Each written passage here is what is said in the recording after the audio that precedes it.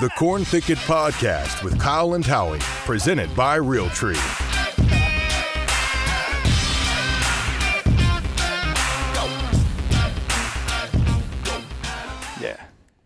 Yeah, man, it was surreal.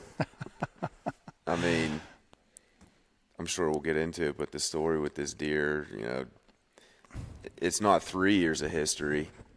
Like some guys, might have a story, but I mean, it was a trip. July, just the whole thing.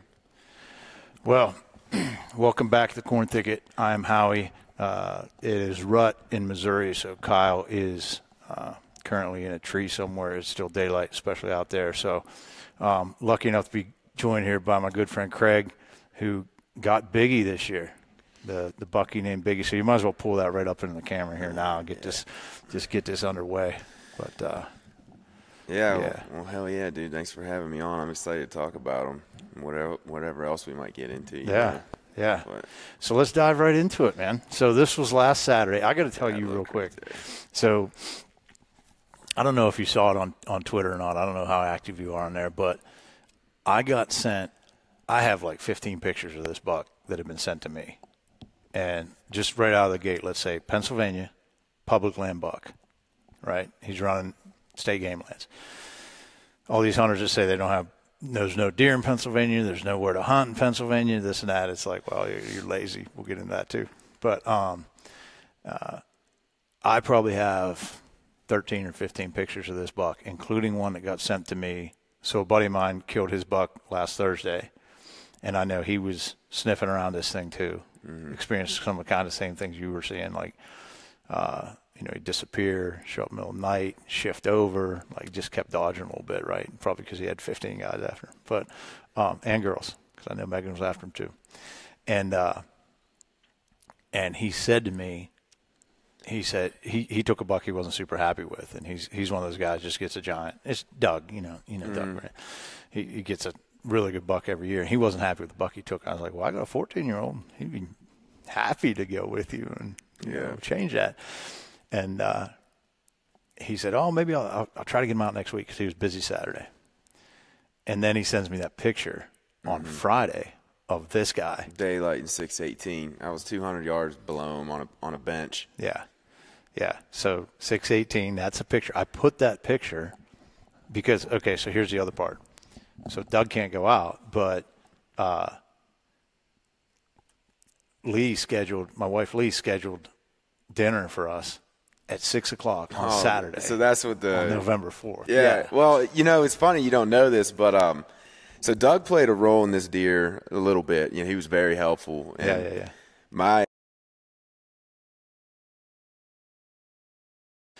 All right, so technical bullshit out of the way. I just got here. Yeah. Yeah. So, oh, man. We had already covered like a lot of shit. Now I don't know if we can you reach back and grab the stuff, or? Yeah, I mean, I might be able to. Well, it was summarize again. Shout out Doug. Doug was a big part on this deer. Yeah. And like I said, Doug's a great guy. Willing to take my boy out, teach him what he knows. But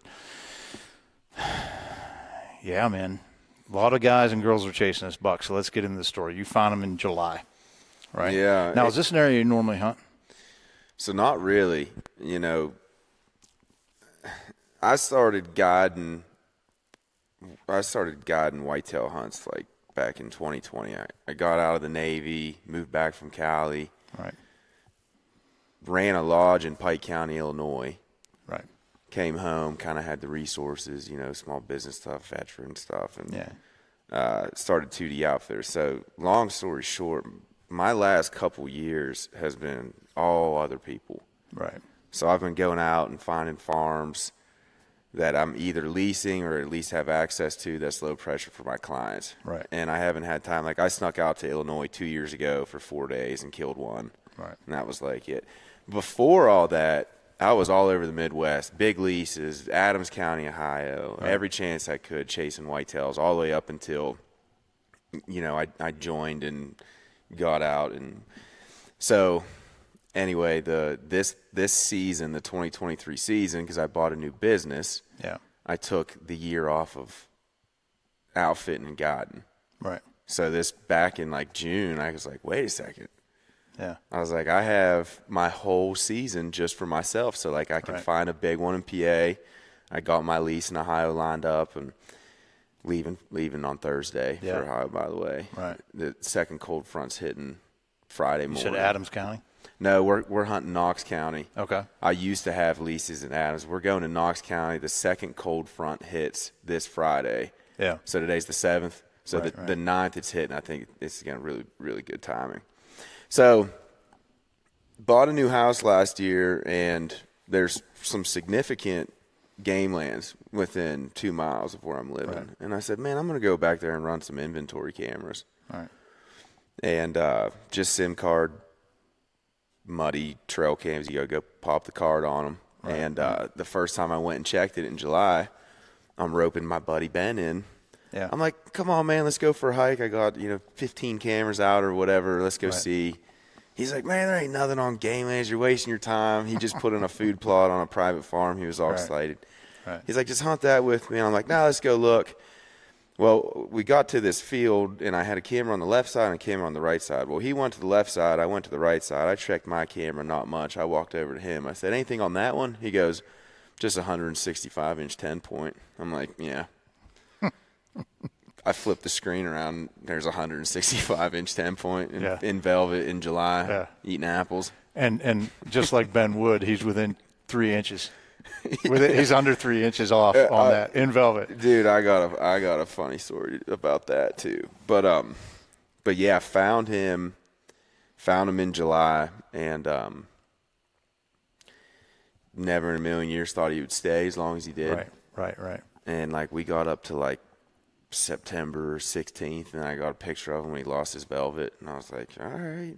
Now, did he shift when he lost his velvet? Not at all. Dude, that's wild. These big deer. Well, that's true. He's a little bit older. yes, but also each one of these deer kind of has their own little special personality and trait to them. Yeah. And you hear, like, people are now using the word roamers and things like that. And I think people have known this forever, but guys are now starting to say it on podcasts and stuff. Like, that deer had a roamer personality. And there's a lot of people going, well, back in 2012, that big buck, that much, I guess he had that personality too. But what you find is this deer was not that roamer personality. Yeah. As far as I knew him, and the other people hunting him, like, I don't know that part. So, but like the way that I knew this deer was he had a schedule and he stuck to it, and he liked it. Yeah. So he did that all summer. I mean, I think he had 2 or 3 beds. I found one of them. I jumped him out of a bed in August. Right. I was like, you got to be shitting me. Yeah, and he's gone. You got to be thinking he's gone. Anyway. Yeah. And he lost the velvet, and he stayed. And then 7 days after he lost his velvet, he was still there, still doing the same thing. Daylighting in September, hard-horned. And it gets to be like the 27th or 28th. And the plan was Ben and I were going to hunt him together until one of us killed him. Right. So we had a plan, and we knew his bed because when we jumped him, we left a cell camera. And 2 days after we jumped him there, you literally have pictures of him in his bed. Oh, wow. And we have to add that to the podcast. We'll throw it right on there. He started every single day, in and out. I mean, it was like, this guy's actually like one of the most patternable bucks ever. Yeah.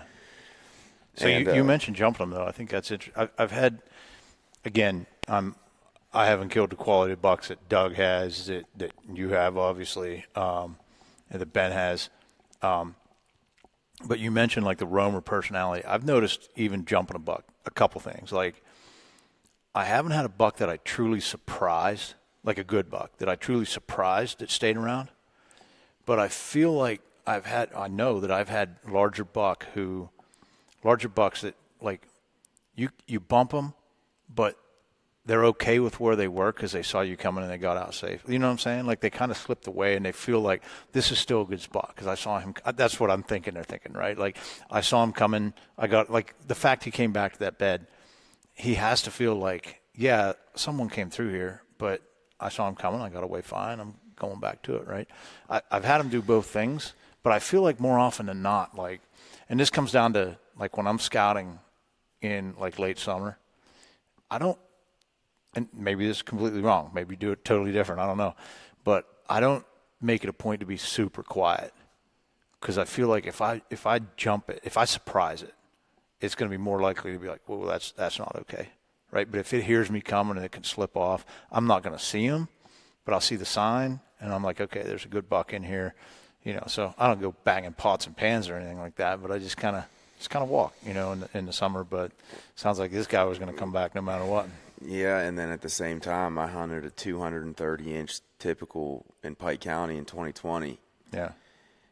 When he got killed, the neighbor of the farm he was on killed him.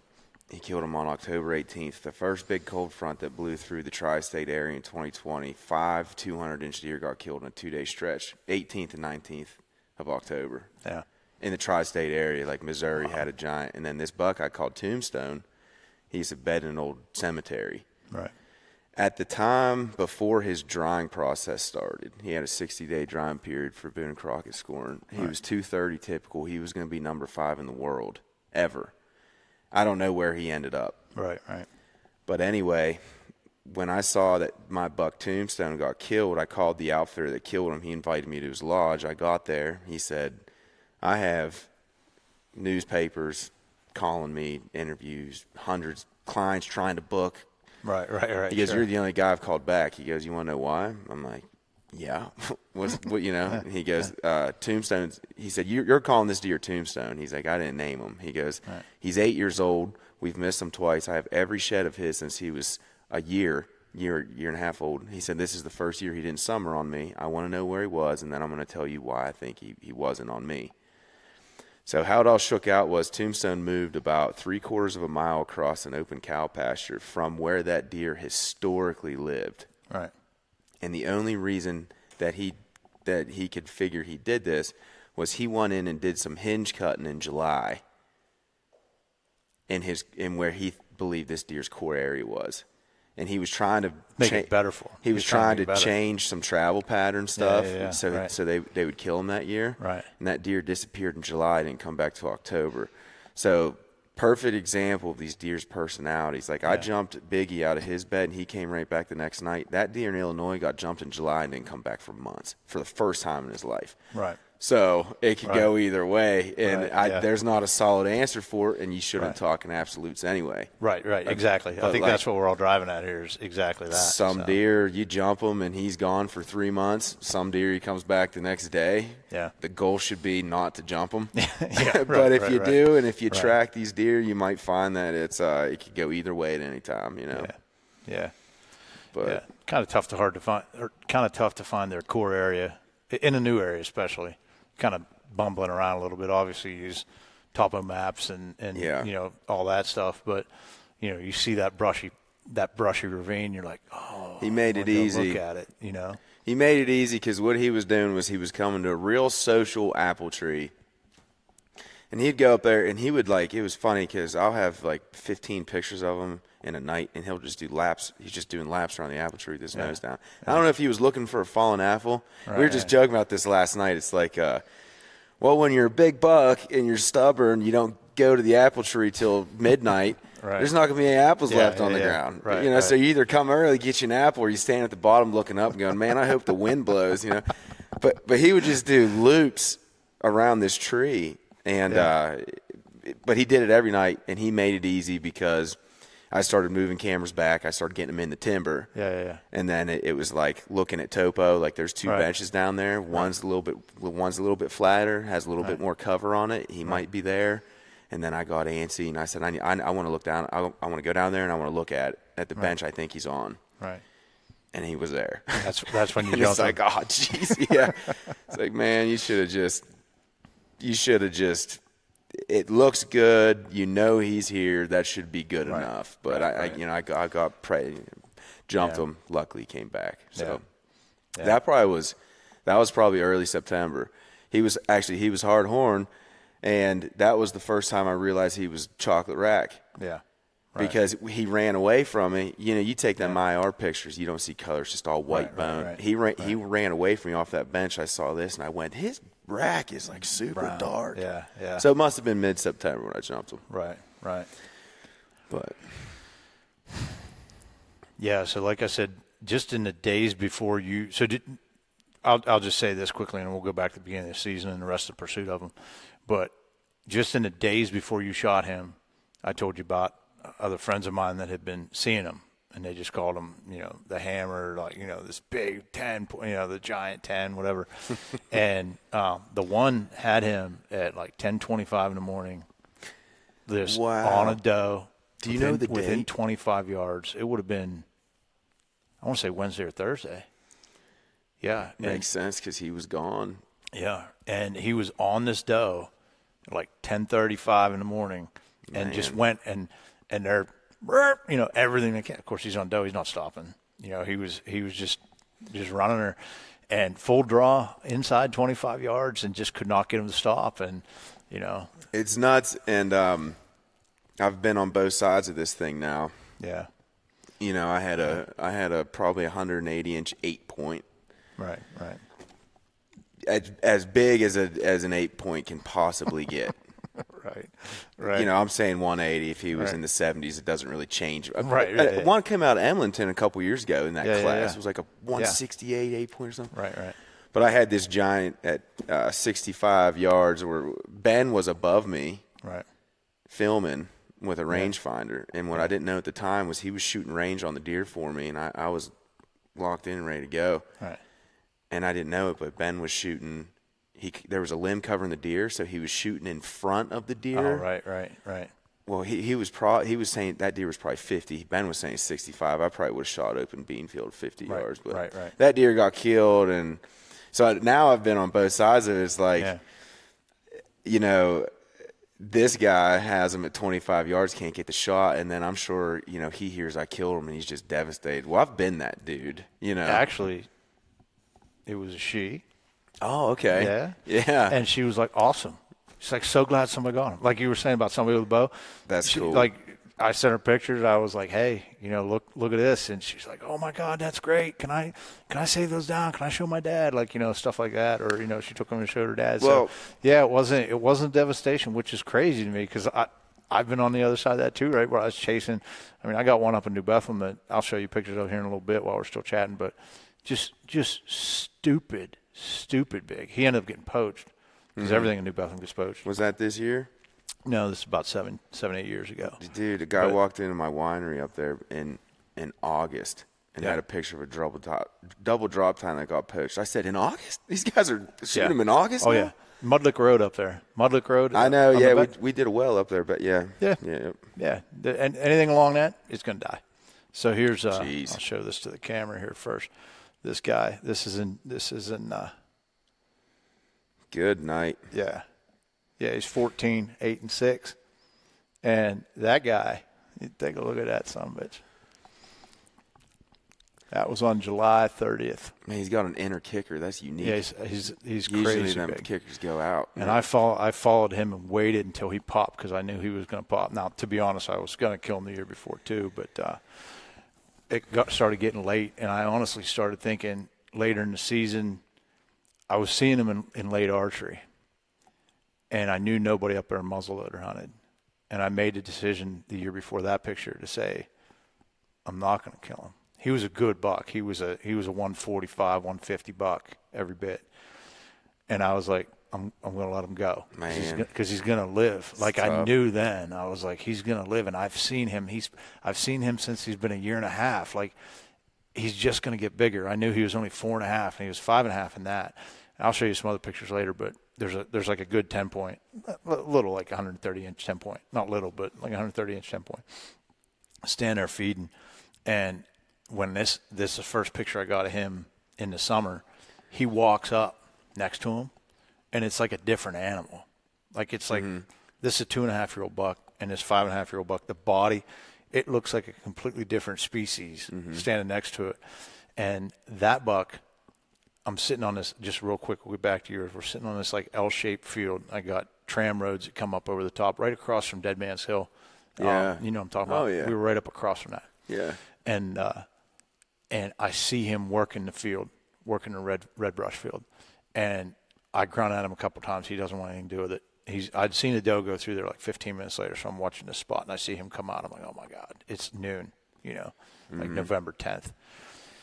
So I hop down out of the stand, go running out around the L, and we've got the access road. The well road comes in, and there's this big turnaround. That's pretty bold. So I'm still in the woods, right? And I pop out this end, and I see him going. That's what you call getting aggressive. Well, yeah, because I was like, there he is. It's November, right? I know he's on something. So I start grunting at him like, just like, just as aggressive as I possibly could.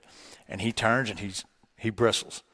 And he's 200-some yards away, but I can see you can see the back of his back got darker, like against the sun. Oh, yeah. And even at 200 yards, I could tell he was hot. He comes on a run. I mean, he's on a dead run. He stopped one time and took a small pine tree and just destroyed it. He hooked it, turned his antlers into it, and lifted straight up. And pine boughs just went like – it looked like LeBron at the beginning of the game when he set the stuff up, right? That's crazy. So he's coming, and this is all just red brush. We had nothing but red brush in through there, and he comes up. I've got nothing but the well road and then this turnaround, and I'm 18 yards from the edge of that red brush. I'd already ranged it. I'm figuring he's going to come right up on the road. Like, he's just going to come right up on the road.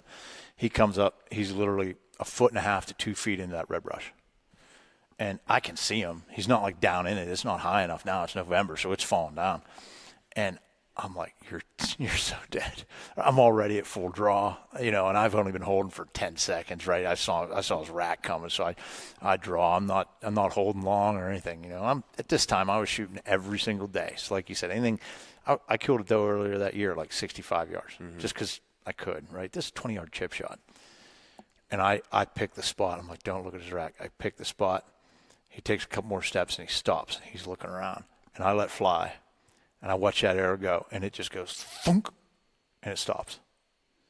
I don't mean it didn't deflect. It didn't shoot up. It didn't shoot down. It just stopped. And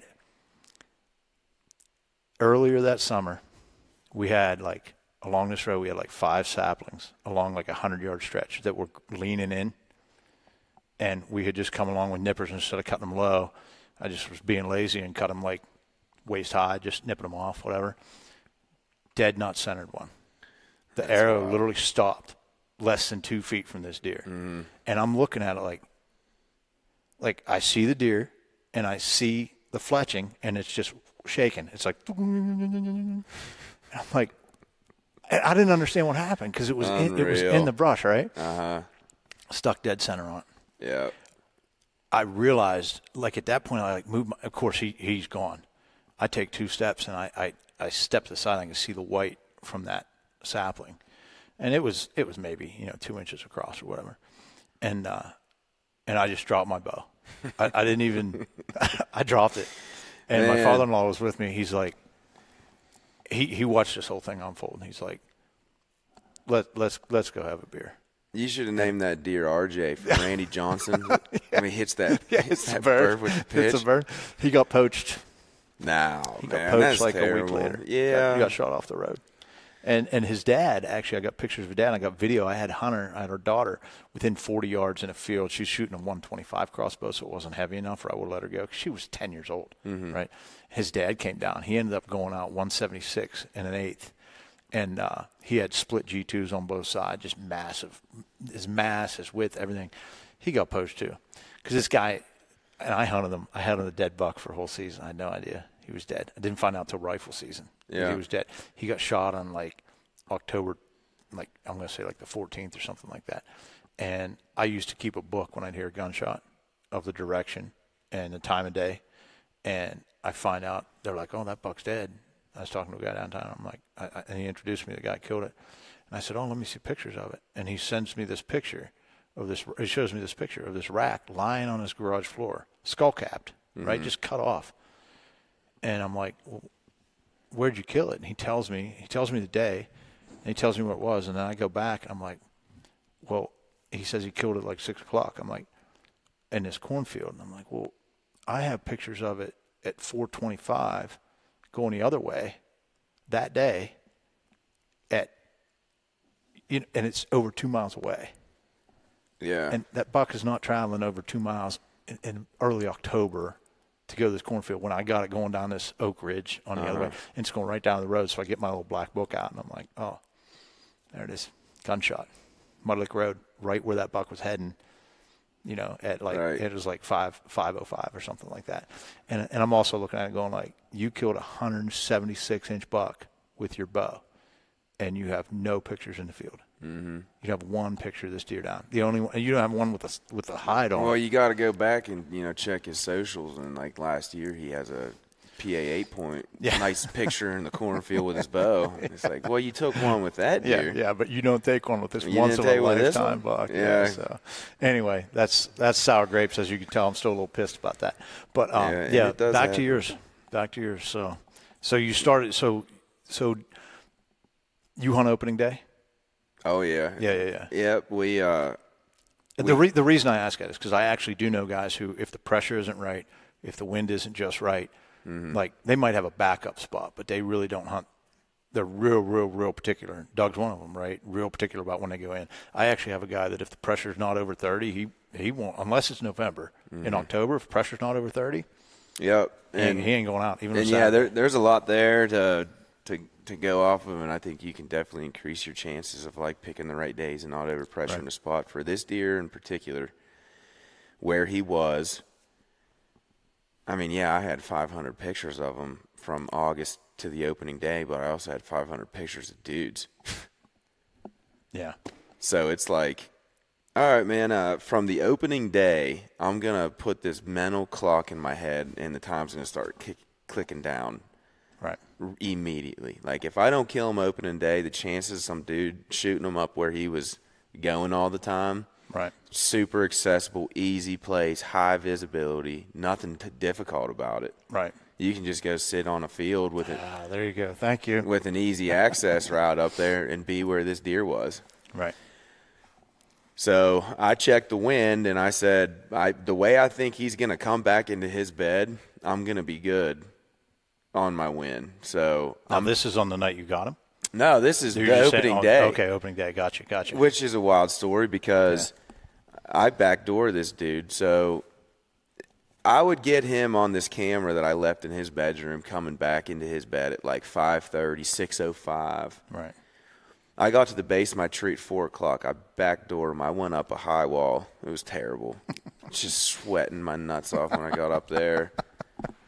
And then I'm doing a hanging hunt because I hadn't been in there for weeks. Like, I jumped that deer there, slapped a cell camera up, and left, and then come back to the opening day.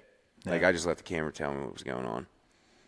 So I get up there. I'm at the base of my tree at 4:05. Super tense. Everything, a little pull strap buckle touches the quick stick and makes a ding, and you're free. You're like, that's it. He's gone. Yeah, right. But about 30 minutes after daylight, a small deer I call Little Goof. he's got this little 3-point side, and then like the other side's just hanging off his head. Right. I call him Little Goof. It's kind of funny, but he was like always within 10 minutes of Biggie. Right. Not that they were running together, but they were on the same program. Right. He comes past my stand at 10 yards, and I got buck fever. I'm like, Biggie's going to be within 10 minutes behind him. I actually grabbed my bow turn, got set up, and was shaking, and he never showed up. And that kind of started, like, I went right into his bedroom on the opening day, and then he kind of started to disappear on me, like from the opening day. Like, he was still every other night showing up at that apple tree where I found him. Yeah. Well, I had a SIM card trail camera that I didn't check for a week after the opening day. I went and pulled that card, and for the first time all August, September, this dude took a different trail into his bed at 2:30 in the morning. My cell cam missed him. So I'm thinking he's coming back at 5, 6 o'clock. I'm going to get in there at 4 in his bed. Right. And I'm going to be there when he comes back. Right. The literal opening day of bow season. He avoids my cell cam, walks in front of a SIM card, but I didn't check it till like the 6th or 7th of October. Right. He went back to bed at 2:30. I jumped him on the opening morning out of his bed. Like when I got to the tree. So now you've jumped him twice. When I got to the base of my bed. tree at 4:05, like I'm in here 2 hours before he is. Mm-hmm. He's running whatever. He was already in there. I jumped him twice. So I jumped him in September, and then I jumped him October 1st, the opening day, or whatever it was this year. Yeah. So, and that was before light. He was in there. He was in his bed before. I think he was in there at 2:45, 3 o'clock. Wow. So I had him on camera in the original spot until about the 7th of October. But after the opener, it was every other night. It wasn't every night like it was. Yeah. And he was coming in on the right side of the frame at the apple tree, which it was always the left side. So now I'm like, well, he's bedding somewhere else. And the direction he was coming from, there was guys all over it. So I'm in full panic mode. The whole week, the whole first week is like, some other dude's this is terrible. He's going to get killed. He disappeared after the 7th for 8 days. I got a picture of him on the 13th, and that was the last one ever at that spot. So from what he did – that was a nighttime picture? Yep, middle of the night. What he did from the 7th of October until the 13th of October, I don't know. Right. But wherever he was during that stretch, on the night of the 13th, for whatever reason, he came back to where he had summered, checked that apple tree one more time, which gave me false hope. Right. So I said, oh, he's still here. Right. Well, another 7 days after the 13th without him being on the camera, I'm like, the writing's on the wall, dude. You need to move. Right. So I'm going to say probably the 16th, 17th, 18th of October, somewhere in there. I wish I would have kept more dates. I took 6 cell cams, and I went big stretch. Right. And I went to a far end of the game lanes I was hunting, where I thought it was the most likely place he went is on this far end. I went over there, and I started hunting scrape lines, running cameras. I'm going days without seeing him. I'm confident he's not dead. I felt like I would have heard about it. Yeah, right. And I had 6 cell cameras available, and the big scouting weekend that I gave myself to kind of reassess. Let's try to find them. Right. Yeah. I was about to hang my 6 cell cam, and I was like, the complete opposite side of the game lanes you're on right now shares a lot of really similar topo features to where he summered. There's a ridge just like he was there's a bench just like he's bedding on. Right. There's a top just like he was feeding on. Right. And I'm over here in kind of a different style terrain. Like the whole ecosystem was different. Right. I'm like, you need to put one camera way over on the other side, because if you just took the elevation and the topo lines and the features, it looks same thing. It looks the same thing. It's just like it was 1.2 miles away. Right. I put the 6th camera there. I ran 5 where I thought he was, and I put the 6th camera in a random spot that had similar topo features, and he showed up on the 25th. It was just a miracle. I got off work on the 25th. I drove to the section of the game lanes that I had all my gear. I jumped out of my truck. I ran a 2.4 mile loop. It was 1.2 to my stand. Right. 1.2 back. Yeah. I ran to my stand, and I'm praying that there's not some dude back here, because he's going to see this asshole like rucking. I pull my set, and on the way out, I pinball and pull 5 cameras. I did it in 40 minutes. Yeah. Sweating, jump in the truck, fly over there.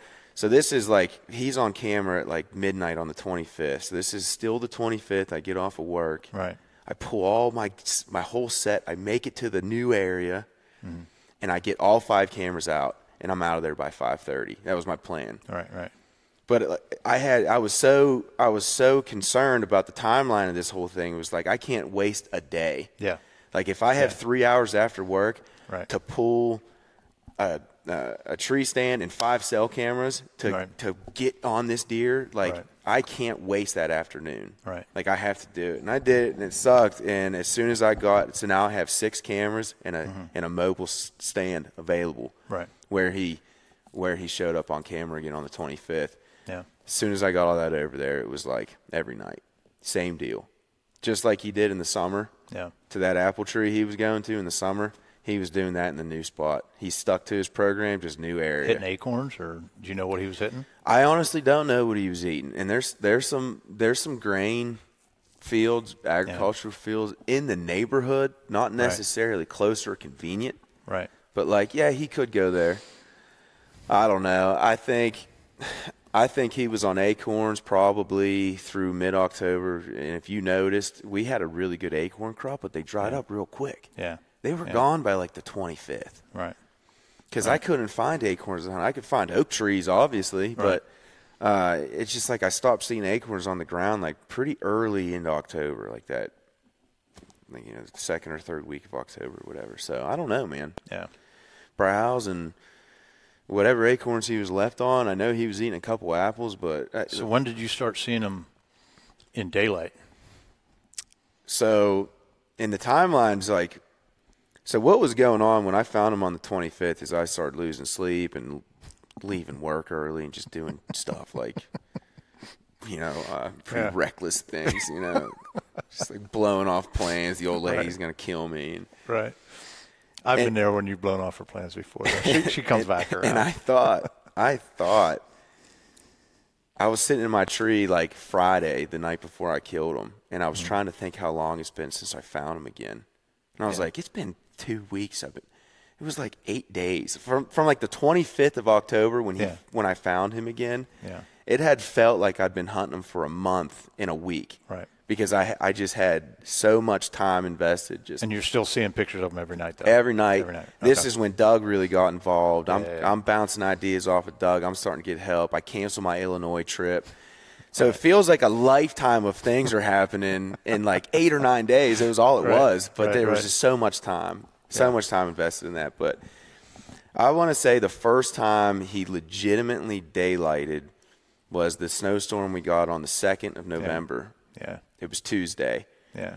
I left the stand, and last week I took a bunch of half days off of work. Right. I left the stand at like 10:30. I ran to the office to get some stuff done. I was actually in the middle of talking to a client on the phone, and my cell phone camera goes off at 11:18 a.m. in the snow, and he's daylighting right in front of my tree stand, like real quick, like he's going somewhere with purpose. Right. And that was kind of the first time I'd seen that, because all the videos I was getting of him before the 2nd was just like, he was just like kind of a curious deer, never was in a hurry to get anywhere. Yeah. Sometimes I'd get like 2 videos back to back, and like there's a 30-second delay. Right. So he's just like, he's kind of milling around. Like this day, like he's going somewhere. And then I had a camera about 250 yards deeper, and he showed up on that camera 6 minutes later. So, like, he covered 250 yards in 6 minutes, put his nose in the middle of the day. In the middle of the day, put his nose in a scrape, and it was just like Charlie Mike, and it just, like, I'm not, like, he's not here to mess around. Like, something was going on the 2nd. Right. That was Tuesday. So, Wednesday, Thursday, he's not there. So now I'm starting to panic again. And you're hunting both those days. And I think you're hunting both those days. Yes. You hang in the same spot? No. I hunted probably 4 different areas, and one of the big pieces of this, and this is great. Like if you want to like talk to a younger guy, give him some good advice or whoever, it's I started hunting Biggie last week, Wednesday, Thursday, Friday, where I wanted him to be. And in hindsight, that's so wrong, because my camera was telling me where he's coming into the like the spot that I could hunt him in, because you're limited to boundaries, and if you're a private land guy, you're limited to your piece. All right. Where your camera's showing you where he is, that's where you need to hunt that deer.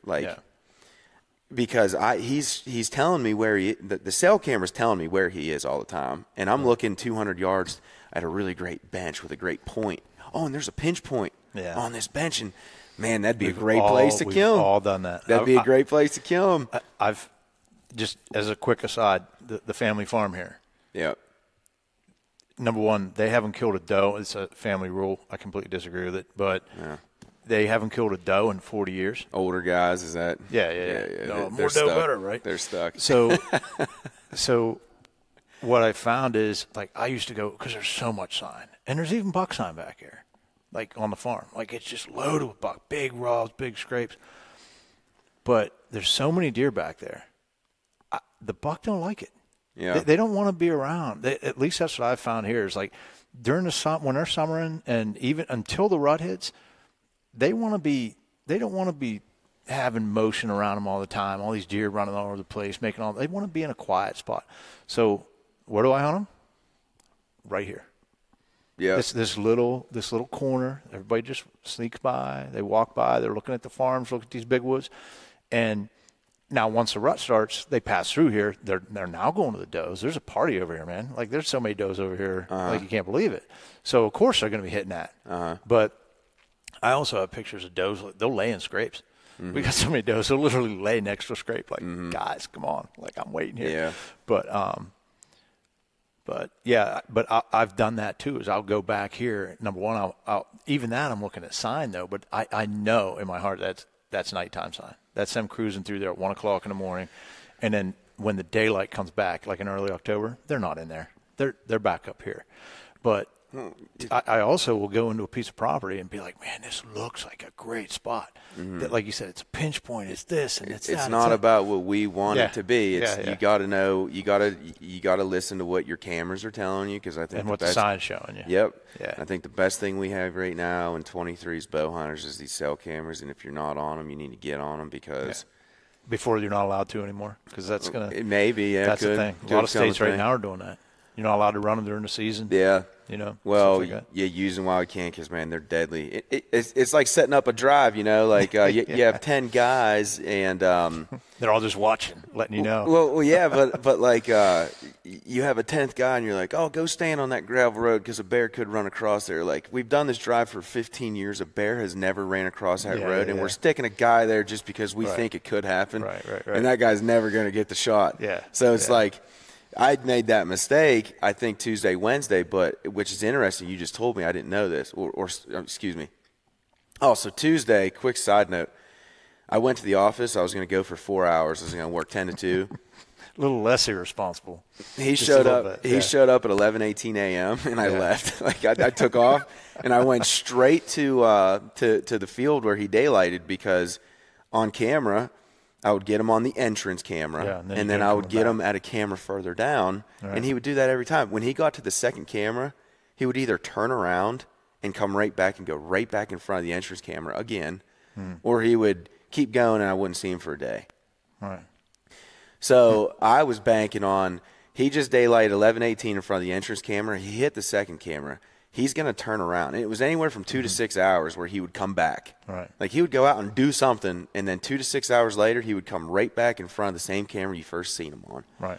So I set up right there at like noon on Tuesday in the snow, and he never came back. So Wednesday, Thursday, when he ghosted me on camera, is when you're saying that this girl had an encounter with him. Yeah. So that's a missing piece of the puzzle. I'm glad to hear that, because he was on he must have found a doe Tuesday cruising in the snow. Yeah. Man, was out with her a day or two. Yeah. So, Wednesday, Thursday, Friday night, I'm hunting. I think is a really good place I could kill him, but I actually have no proof that he's there. It's like a bench with a pinch point. Right. It's in the neighborhood. I'm sitting in the stand Friday night, and my cell phone camera goes off, and he's in the spot where he always is. Right. And I'm not there. And it was 6:18. 6:18. Yep. And I was only 200 yards below him. I rattled and grunted and was just trying it. Doug's texting me. I told him, I was like, dude, he's right above me. And he's like, do something, snort, wheeze, you know. Right. It obviously gets dark, and I'm sitting there, and I'm like, I'm going to hunt Saturday morning until 1:30 Saturday on this bench. Right. And then I'm pulling this stand. I'm putting it where he walks in front of that camera, and I'm going to have a terrible next 10 days because it's a boring spot to sit. I'm not going to see any deer. I'm going to be able to see about 15 yards total, but I'm going to commit for the next 10, 15 days to the end of the season, hunt this one spot, because I refuse to be where I think he should be and have him daylight on that camera again. I'm not there. Like, just listen to the cameras, man. Yeah. So now, this wasn't the entrance camera, though, was it? This what? It was the entrance. This is the entrance camera. Okay. I'm like, I'm going to sit on the entrance camera. So you had sat there before on Tuesday when in the snow. You sat there, and then after he had already gone through. Yeah, and then you adjusted again. Yeah. And then you decided, screw it. I said, screw it. The next 10 days are going to be terrible. It's going to be boring, but I'm going to sit here because if he daylights here again and I'm off somewhere else, I'm the biggest asshole in the world. So I go up there. I set up. And it was like 5 or 6 miracles that happened in a row. It was just amazing. Like, there was a guy that had a stand halfway between me and where Biggie came into the field at, and he wasn't there on a Saturday night on November 4th. Probably out to dinner with his wife and friends like I was. Dude, Biggie walked 6 yards from his stand, like on a Saturday. Wow. At 6:04, and the dude wasn't there.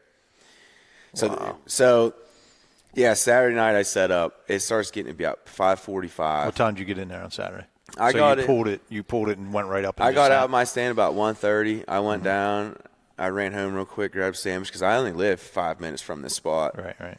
And I got in there 2 o'clock, 2:15. And when I got to the entrance camera, there's no trees there, and I knew that going in. I was like, I'll figure it out. And there's like this little skinny oak tree. It's like super skinny for 18 feet, and then it splits, and it's even skinnier on the 2 splits. Yeah. Put the sticks on, moved the stand 4 times, kept getting out of it, making adjustments, Finally got to where I have an 8-yard shot to the entrance trail where the entrance camera is.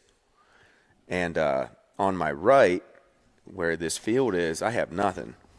But I don't need this because he has never in his once ever came into this field any other way than entrance camera first, next camera second. Right. Never has he ever gone into that field any other way. Right. Since the 25th. You know, it's almost like a lifetime. Yeah. Right. So he daylighted twice in 10 days. Right. And out of those 10 days, he was on camera 6 or 7. Right.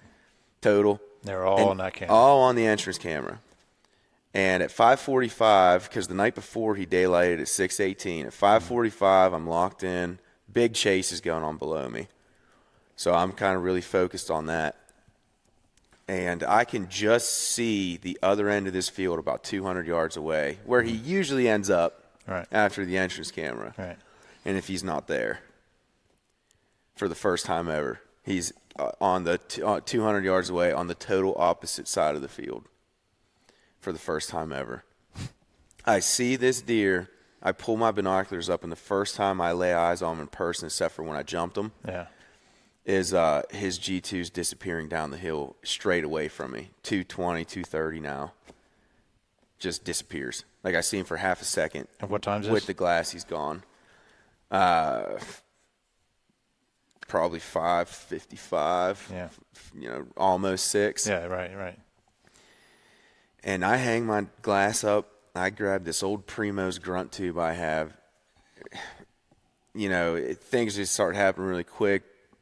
The bangers are probably the way to go. They're louder. You know, it's probably should have rattled. Right. But I let out the stupidest grunt you've ever heard in your life. Like you were saying, you did this on your big buck story. Yeah. And people give me crap about this on the socials. But I grunted that deer. He was 215, 220. And this guy called me out on Facebook about it, and I did the Onyx line distance. Yeah. It's 185 yards from me to where I seen him naked eye. By the time I got the glass on him, he was another 30, 40 yards disappearing. So that deer was every bit of 200 yards away. Right. I let out the biggest, stupidest grunt. By the time I got the grunt, I put the grunt tube back in my right vest pocket so I could have my bow in my hand and grunt if I needed to. Right. And I was fighting with my belt. Right. My tie off. I finally get around. I get this grunt tube stuffed in there. I pull the glass up, and about 5 seconds go by. I'm just looking in that spot. He disappeared, and here's times come back, and he pops up and he's walking straight towards me. Just a miracle. 200 something yards grunt. Yep. He comes out, stops quickly. I grunt it again.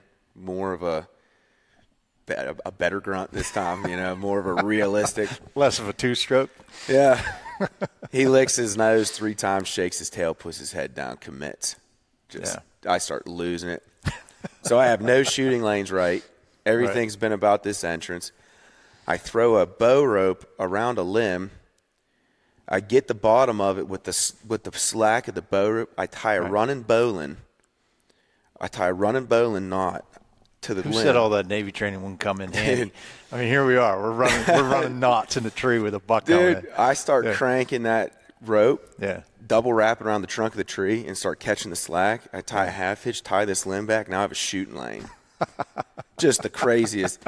So So the deer hears the grunt. He actually comes to it. I tie a freaking limb back. The guy's not in his tree stand. All these things are just falling in place. So his tree stand was up along the field somewhere. From where Biggie started coming from the grunt, he walked right in front of that stand 10 yards. In the field still? Or like 5 yards in front of him. In the field. He was still in the field at the time. Okay, so this guy's hunting that field edge. If he was there, he would have killed him. Yeah. I mean, there's no way. Like, even if he knew how big he was at 5 yards, it's kind of hard to. Right. I mean, it happens. But so the guy's not there. Biggie goes right past his stand, and now I have a shooting lane because I tied this limb back, and I'm set up on it, and I'm ready to go. And like 4 or 5 minutes go by, and he never, because I can't see like where he is coming across the field. I can see the end that he was on and the end that I'm at. The middle section can't see. There's a thicket there. And he never shows up, and I'm running all these things in my head like, man, he's hung up like a turkey. I've seen this before. Right, sure. You grunted a buck. He's looking for a buck. He's looking for a deer moving. Yeah, whatever, yep. You're 100 yards away. He'll come 40 and stand there, and he wants to see a deer, and he doesn't see, he turns around and leaves. I'm thinking all this stuff in my head. I'm like, do I need to snort wheeze? Right. And you get complacent by this time in the bow season of hearing squirrels and chipmunks in the leaves. You just quit paying attention to them. Right. This damn squirrel's on my hard left. And then I start noticing, because the way these squirrels move is like 2 jumps in the leaves real quick, and then they jump onto a tree, and it's like real sporadic quick. It's not consistent. Yeah. Well, it's just like a real consistent squirrel on my hard left. So after like 20 seconds, I start actually devoting some time to like looking that way. Yeah. And if he's not right there at 20 yards in this ridiculous thicket with that rack, I don't even know how he was moving in there. Yeah. So what he did was he got to the point where I couldn't see him in the field, and instead of staying in the field, he took a hard right, went into this thicket, pops out at 20 yards. I have no lane because I have the entrance lane and this new lane for the limb. Yeah. From the time I seen him, he's walking. I didn't have much time to I just went full draw, and he walks out in front of me with no shooting lanes and just naturally stops at what I think is about 30.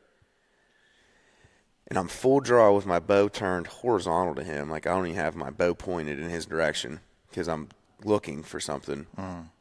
I point the bow in his direction. I go in a full squat, and there's a lane there when I'm in a full squat. Split the 20-40 pin, and I ripped this dude. Ripped him. So this wasn't the lane you created. It's just a miracle lane that I found by doing a squat. Like it was there. Right. I smoked his best shot I've ever put on a deer, which is my favorite part about the whole story. And I'm not bragging. It's just like he's massive brag. When you shoot a big one that good, it's just like it's the best thing you could ever wish for is to put a good shot on the buck. Bring him into frame while we're talking about him, by the way. So yeah. But yeah, I ripped him, dude. Just absolutely hammered him. He. So did you get heart? Was it double lung? What'd you go? Double lunged him. Yeah. And as soon as I shot, my sight picture was, that was a good shot. Right. I pretty much collapsed, holding onto a limb. Right. Just start calling people. Right. Before that, he ran 30 yards to where I couldn't see him, and then I heard crashing on the right. Right. And then I start losing it and calling people and text Doug. He's like, "Are you kidding me?" I'm like, "No." He's like, "How'd it look?" I'm telling him. I'm calling Ben. He's in Illinois. I call my old lady. She's in the kitchen screaming, "No way!" It was awesome. But I get to the arrow. It probably took me 15 minutes to try to slow myself down, lower the pag and the bow down. I get to my arrow, and the arrow doesn't look great. And I'm like, okay, I'm gonna look for first spot of blood. I'm not gonna go farther than 10 yards. I go 5 steps, and there's great blood. So the arrow's okay, but there's great blood. I back out, give it 2 hours, longest 2 hours ever. Right. Doug and another buddy of mine, Tyler, shows up. Maddie throws our baby Jetty in the pack, and we all roll out there together. And we get up to that first spot of blood I found. Everybody's like, "Yeah, that's good." We go 30 yards and lose blood. I heard crashing right, so I'm immediately 100 yards away on the right, checking all these trails leaving this field. Right. All these big main trails, checking them all for blood spot. And I didn't know at the time, but Doug and Tyler we're back at Last Blood with Maddie, and they were having the conversation, who wants to get him and get him out of here, because we're coming back tomorrow. This isn't what we thought it was. So they're having that conversation. Tyler looks left, which is not the way that the deer went, and goes, "There's blood right there." No. I'm like, "Where?" And he's like, I'm like kind of yelling from 80 yards away. I'm like, "Where?" I come back, and sure enough, dude, that deer ran away from me. I thought he went right because I heard the crashing, and they're looking at blood on the left side. Yeah. So maybe another deer running off or something was that. Yeah, I must have heard deer I didn't know that were there that took off. And Tyler's like, "Hey, Craig, I'm sorry." He's like, "We got to come back tomorrow." Doug's looking. He's like, there was a tree, so the underbrush wasn't as thick under the tree. 5 yards down in there, he goes, "Let's go to that little clearing where that tree is and see if I'm pretty sure he's going to cross that." He goes, "We'll find our blood. At least we're in the clearing. Tomorrow we can just have a good starting spot." Right. I took 2 steps, and he was halfway between us and that clearing, just laying right there. He went Infield. maybe 5 feet inside the edge. Yeah. Like he went maybe 45 yards. Yeah. I mean, I just ripped that. It was crazy. It was just surreal, And everybody's blown away about his mask. Like nobody, and a lot of these deer are like that. Though it's like the IR and these trail cameras. They don't get the wraparound view. You just see where that stuff pings off its tine at, and like sometimes they look spindly. But like the mask, 42 inches of mask. Yeah, it was nuts, dude. Just the whole toad. Just all the things that had to come in place. The guy wasn't there. He heard my grunt. Everything. It was just nuts. So. Yeah, it's been cool. I scored him 167 7/8. 2 7/8 off of what Ben said he was when he saw him in velvet. Well, no, okay, that's the thing I was going to mention earlier is I started telling people he was 167 inches, and the reason I picked 167 was most guys either pick a 0 or a 5, so he's 160 or he's 165 or he's 170 or he's 175. Sure. I knew he was there. So you're saying this before you killed him? Yeah, I said it for a month. I didn't want to say 170, and I didn't want to pick the 5. So I said he's 167, and I got crap from everybody for that. Like, yeah, okay, dude. He scored 167 7/8, just a miracle. But Ben scored him Buckmasters 171, but you pull the burrow, so like they pick up some mash just off the bases, and I'm gonna grab that thing, put some hands on. If he so the 60-day drying period started Saturday. Right. If he breaks 160 in 60 days, he'll be like the 72nd biggest typical whitetail in PA history, which is kind of crazy because 162. If he ends up at 162 after drying and stuff, to be the 72nd biggest Pennsylvania typical whitetail ever killed, I think that's with the bow. I don't think that's. And again, state game lands. Yeah. Right. Yeah. I mean. Yeah. So. And Doug proves it every year. We won't say where he hunts. I don't even know. I do know. By the way. You? Yeah. But he told me a name of like. But I just did it because I know, because it's just like I'm staying out of it. You know what I mean? That kind of thing. Like I want to make sure I wasn't stepping on his toes. Well, the respect's there. Yeah. But you need that, and like I was going to mention that earlier when we were talking about the girl that had an encounter with him. Like for her to be happy about it, like you need that because the bow hunting community is small and it's getting smaller. And you should be able to collaborate with other guys and not sneak behind his back and go home. The fact that you were going to bring, that you're bringing Ben in and Doug in if he hadn't killed one to say like somebody's got to get this thing before he goes down with the rifle. That's awesome. Yep. Now that you got this guy, that blade's awesome on that G2, by the way. That thins out right there. Got a little. Yeah, that's wild. Mailed the tooth today. I thought he was 6. Now I'm thinking he's 5. But either way, like for him to make it to 5 on game lands for all of our crazy rifle seasons. Especially being that patternable and going back to the same spot and being on a bench. Like that bench has had to be pushed off how many times? Yeah, they've been hammering I don't know. So he was absolutely on a bench in the summer. Yeah, right. After he left, I don't know where his bed was. I have some ideas. And I think it's going to be fun. It'll give you something to do this winter after the season. go walk some areas I thought he was and see if I can't find. And he didn't leave sign. I talked to a guy the other day that said he found some mega rubs up where he was summered at, and there's a chance that was him. Yeah. But he never hit scrapes. He would put his nose in them and keep moving. Yeah. He didn't work scrapes. I never saw like a good sized rub that would be you can't always judge off rubs, but when a big buck makes rubs, it's usually like something you look twice at. Yeah, sure. He just wasn't participating and leaving a bunch of signs. So. We got a rub right out back here. No joke. It's that big around. Yeah. And the one that's making it is the one Brock missed one. He missed his first one with a crossbow, with a compound. So he switched to a compound this year because he finally squared off and he can pull one back. Yep. And it's a 6-point. Yeah. But it's literally an 18-inch wide 6-point. It's just got nothing on it. It's got brown tines and one G2 on each side. And he missed it. It's up on the corn thicket, but he missed it like 28 yards, shot underneath it. And, he's only shooting a certain amount of weight. He we could probably crank it up, but he's mid-season now. I'm not going to change it. It's what he's been shooting. Stick to the program. And he turns around and he goes, what happened? I was like, welcome to the club, buddy. Yeah. Welcome to the club. I said, it's going to happen a lot more. It's devastating. But it was a clean miss, which was great. Yeah. We saw it, went under him, had it on video, double-checked it, make sure it didn't graze him or anything. And we talked about, I think, before the first recording that we lost here, but we were talking about. It might be on there. We'll see. But, but one of the best things that ever happened, which is kind of weird, but my hunting buddy and I, Ben, we didn't get any bad habits handed to us because we had to learn everything from the deer. Right. From literally the time we were 12. Like, Dad wasn't taking us out. Right. Like, me and him were being the biggest idiots. Like, in, little ladder stands, we just pop up and random places with like blue jeans and a camo T-shirt on. Yep. And you could still kill stuff like that.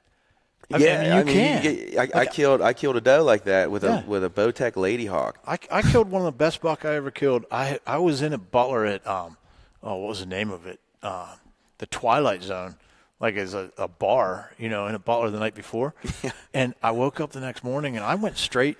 It's to the Twilight. Smoking. I was covered in smoke, and I was literally in an 8-foot high ladder stand made out of 2x4s. It was just made out of 8-foot 2x4s.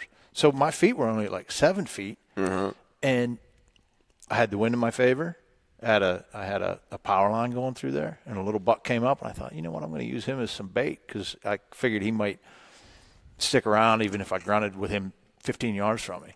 And as soon as I hit that grunt call, again, being real aggressive, like I was doing like a tending, like a run, like really getting. I left one long one and then a bunch, like I was trailing one, right? Mm-hmm.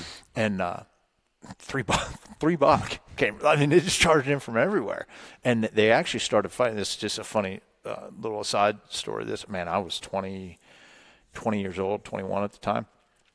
Well, I was 21 because we'd been to bar, so I was 21 or 22, and I missed him with the first one. I was shooting fingers. I was shooting a compound with fingers back in the day. This is way back, with the brass knock point. Yeah, You slide it up and then you split it. Drawing back with my little finger wraps on and letting it go.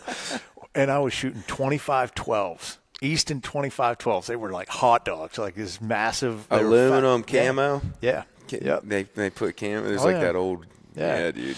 And I shot. So this buck I ended up shooting was a 9-point. He was nice. He was.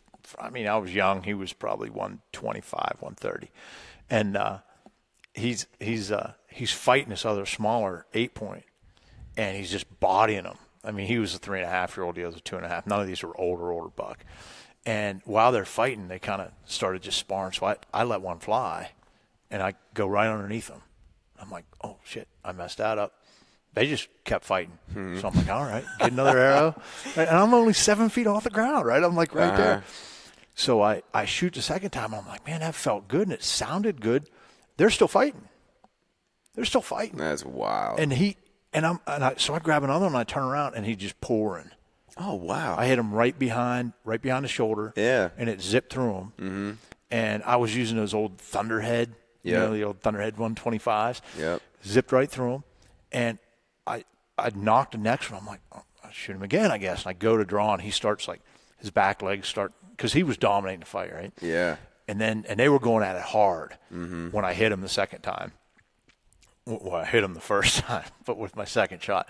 And he's just, I mean, it's just pouring like a faucet out of him from the sides. And he never knew he's hit. And so he ends up, his back legs end up giving out first, and he rolls backwards, and the 8-point still locked in with him. And that other deer's probably like, man, I turned this around. He's like, that's exactly what I was saying. I was like, he went back. He's like, that big one? I laid him out. He's like, I'm a fourth quarter guy, man. Kenny Pickett.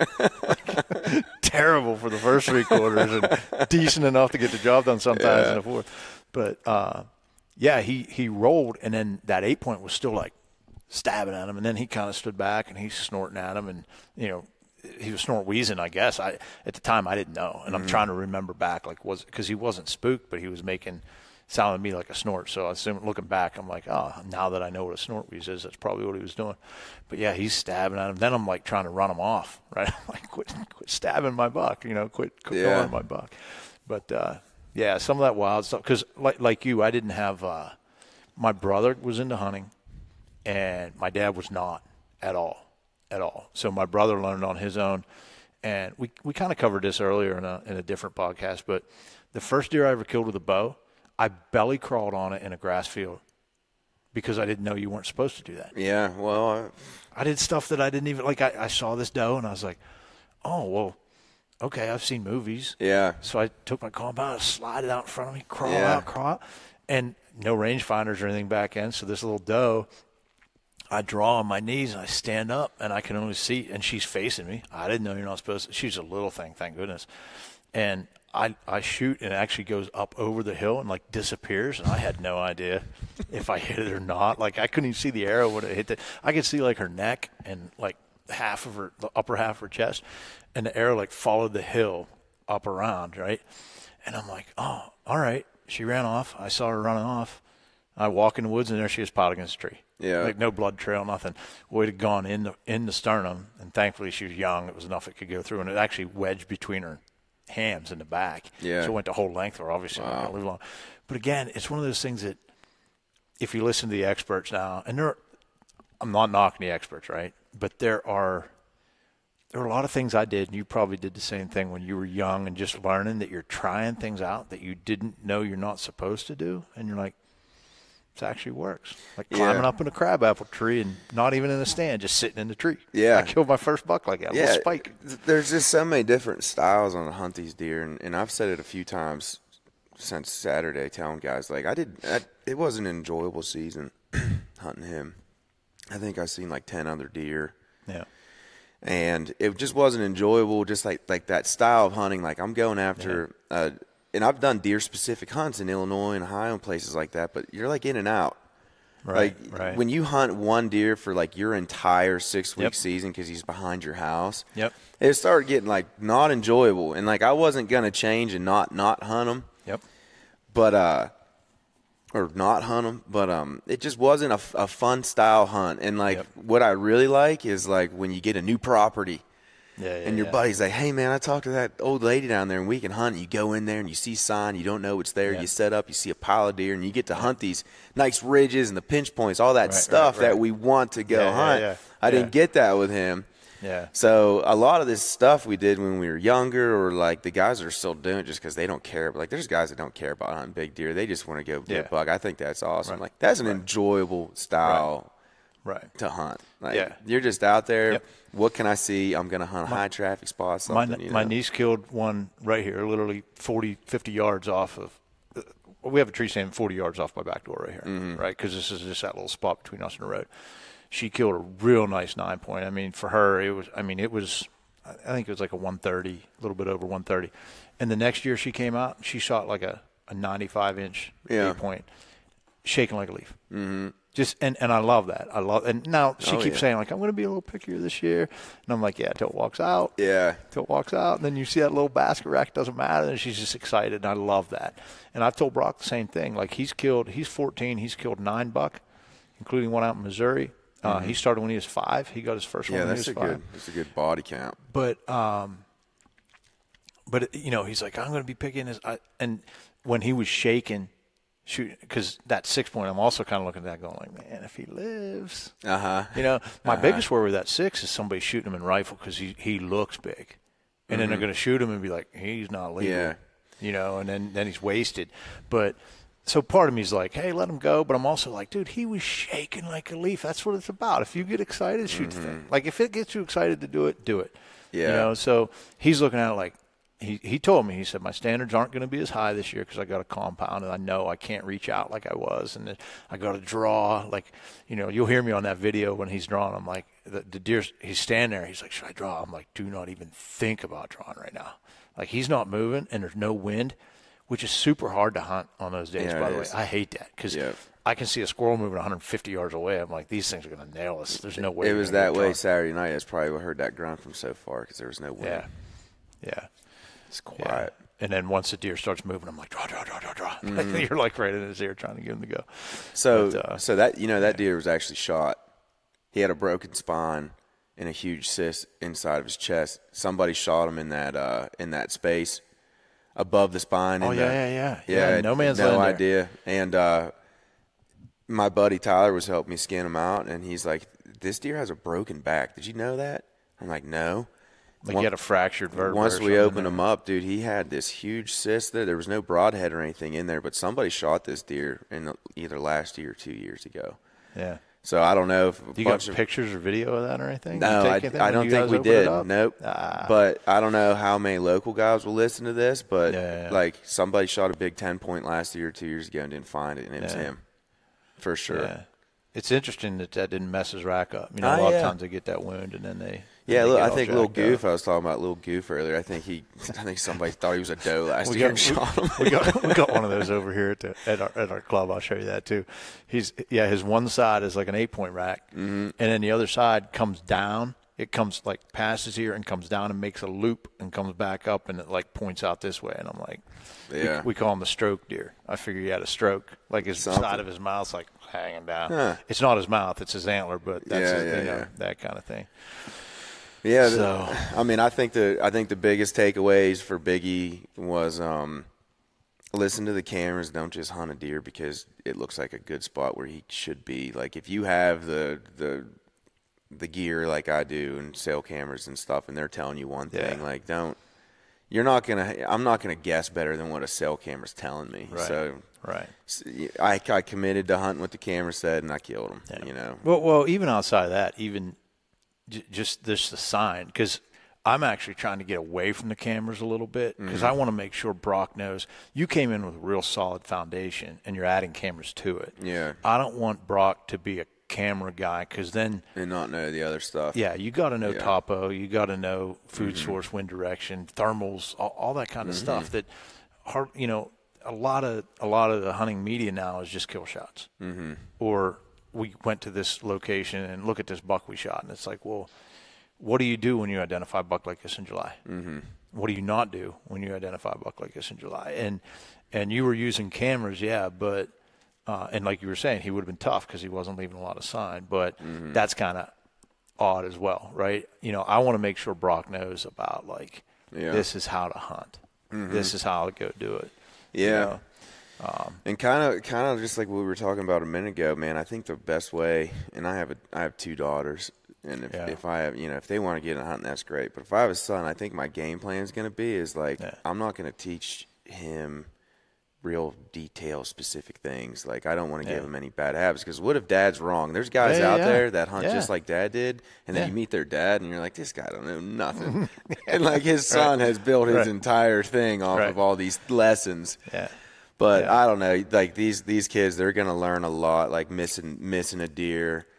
And like he's gonna start going out on his own here soon. He's gonna start doing dumb things because you're not there to tell him what hey man, that's not and that's a great way. But he'll take chances and he'll learn from them. Oh yeah, right? That's just how to do it. Like don't put a kid in a redneck blind on a beautiful food plot with the perfect wind and just start him right now. And every year he's gonna be successful because you have this perfect situation for him. Like, man, you just took so much away from him. Like, what's he going to do if you lose that lease? Or what's he going to do if his buddies invite him on a public land hunt somewhere when he's in high school, he's 18 or whatever, right out of high school? He ain't going to know what to do. He's going to be like, well, man. See, with Brock, his first were, he was 5, so of course I wanted something on a plot. But even with that, he's out there on the quad. He's dragging a chain link fence behind him, like on the quad. I had to show him. I was real intentional about, like, you can put in work that you'll benefit from later. I'm not doing that work by myself. I know you're 5. You're only 5, but you have to put in work. You're going to seed this plot. I'll have a seeder too, but you're going to have a seeder in your hand. You're going to turn it. You're going to help us put the fertilizer down. You're going to help me build the blind that we're hunting out of. And I'm going to tell you why we're putting in this spot, because of the travel patterns and access and things like that, and where that one was set up. So I think you can do some of those things, but like you said, if Dad goes out and does all that stuff, and then you get in and the kid's just sitting on their phone or on their gamepad the whole time, and you're like, oh, hey, here comes a deer, get ready and shoot it. Like, he didn't teach them a damn thing. No doubt. You know, I have no problem with them shooting them over a food plot. I actually I take that back. I don't like hunting over a food plot unless they're really young. I like it when they're young because it's a stopped target. They're feeding. It's much more likely to make a better shot, right? And I want them to be successful. But in general, like myself, I don't even hunt, like you said. Well, you said that guy was on a field, but like on a Brock knows about staging areas and hunting access to fields, because I've had too many times where I'm sitting on this beautiful food plot and I'm like, oh, this is great. And here comes this 3.5, 4.5-year-old buck, and he's 70, 80 yards, and it gets dark, and I just ruined it because I got to get out, and I'm right on this food plot, and he's going to hear me. Or this doe who's in front of me, the one that's 10 yards from me, she's going to hear me, and he's not coming back. After that, you're going to have all kinds of 2.5-year-olds coming back. They'll come back all the time. They're stupid, right? 1.5, 2.5-year-olds. But those big boys won't give you a second chance. 1.5-year-old buck's the dumbest creature in the woods. Yeah. There's one over here. When we sit in this little thing right behind the house, I blow on the grunt call. He comes running out. He runs around the clearing. He goes back in the thicket. I'll blow it again. He comes running out. Now, what I'm hoping for is when one of the ones that Brock wants to shoot is nearby, I hit that grunt call a couple times, and that little idiot's running around. They'll be like, hey, they'll come over to check him out, right? He's like my little decoy. Yeah. I basically got him on a little rope. But even with that, like I was saying, I want Brock to know hunt access routes, get places you can get in and out of undetected, live to hunt another day. That's the thing I tell them all the time. I said, the one thing, I'm not that guy. I'm not this dude that's bringing home stuff like this every year. But I can say living to hunt another day is a huge thing that I didn't used to do. Oh, yeah. I'd make aggressive moves, and if it didn't come out perfect, I was screwed, because now I got to go find him again because he moved. Pressure will cause the most drastic changes more than anything else. It's your pressure. Yeah. So. But yeah, I mean, them deer, like, they come from somewhere. They don't just appear in a food plot. Like, right. And I, like I mentioned earlier, I don't know exactly where his bed was after the move. I have a couple ideas, and I never got that far. Right. Like, I had to make a decision, like, okay, how much do I want to risk now that it's the 29th, 30th, 31st of October? Do I want to go pushing he might come to where I think he might be? Right. Or should I just lay the pressure off and just go where I know he goes? Right. And he's eventually going to daylight here. Right. He did it at 8:41 one night. It was the earliest he had ever come. I'm like, he's getting closer. 8:40's a lot earlier than midnight. Right. And then he did. So, I mean, it did end up happening. But yeah. Well, we're going to have to. I mean, we're at an hour and 15, hour and 23 if we can save all the. You know me, dude. I'll sit and talk forever. So yeah. Well, I do want to chat with you too. We can do it now, or we can do it another time about all the other stuff we've talked about. Yeah. Well, you know what? I'm cutting up Biggie tonight. Yeah. I'm going to process them. Yeah. And I'm getting ready for my trip for Ohio, which I'm super stoked about. Yeah. The second cold front. It's the 7th right now. The second cold front of the season is hitting the Midwest on the 9th. Right. Friday the 9th. Right. If you're in Illinois, maybe it's the day before, but in Ohio anyway. And here it'll be so the 9th it's and 10th. If you got a day, just in my opinion, and I'm not claiming to be a super expert, but if you got Saturday or Sunday this coming weekend and you have an Ohio spot, you need to get there. Yeah. So. Yeah, I wish I had an Ohio spot. I'm going to be a spot. We've been looking for one, though. Yeah, well, there's great public out there. But I'm taking off tonight, too. I've heard that. Oh, man, the great big public pieces. And, there's guys there, but you know, it's a marathon finding good public places. Like like your first year's not going to be great. Your second year's, but you stick to the plan. Like, I'm going to hunt this place for the next 3, 4, 5 years. Then you're eventually you'll figure it out, and you'll be in a good deer. But you're getting bumped too. Yeah. Well, I know you had stuff on the contracting end and all the military stuff we talked about down at camp. So we'll cover that another time. Love to, man. That's going to be an hour. I'm into business and all kinds of different stuff. We're going to start throwing some barn doors up, man. Yeah, that construction company throwing some of the barn doors up. Yeah. Well, let's do mine first. Yeah, we'll do that. So have me back, dude. We talk about whatever. Absolutely. Well, thanks for coming, brother. Again, welcome, or thank you, for hanging out in the cord thicket. Presented by Realtree. Get that buck one more time in there, man. Get that thing in there. Biggie. Everybody hates the name. I don't care. Yeah, I love it. It just came to me. Yeah. But it's all deer. Yeah. All right. Thanks again, brother. All right, man. Talk to you soon. Thanks. The Corn Thicket Podcast with Kyle and Howie, presented by Realtree.